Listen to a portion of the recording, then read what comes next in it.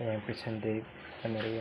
So, the first topic that I discuss is sending first line assure. So, what is sending first line assure? So, sending first line assure is in most mooring operation, the first line are required to get hold the vessel and position until the remaining mooring lines are sent ashore and vessel is safely moored.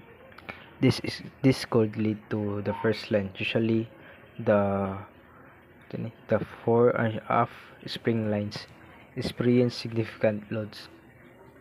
Without any load or tension indicators, the crew operating the winch may not come know if the line has been tensioned beyond its breaking load. That makes the first line highly susceptible to part and snap back, causing a tragic incident. So, usually a fiber line put ashore first to help in hauling the ship into berth.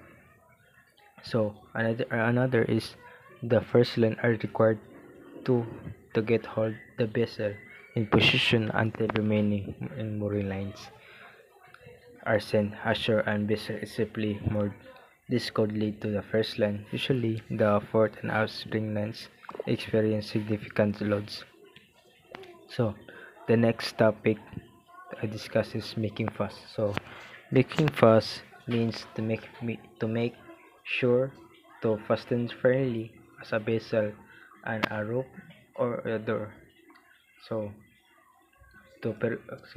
purpose of this is to prevent personal injury.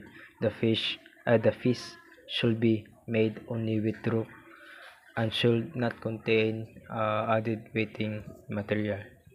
So the last topic, is unmooring. So what is unmooring?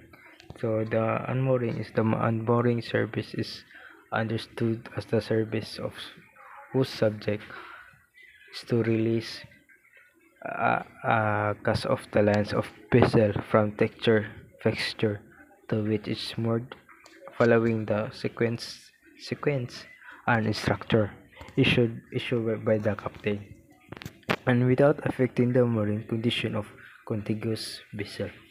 So, during mooring and unmooring, during mooring and unmooring operation, a sufficient number of personnel should always be available available each end of the vessel to ensure a safe operation.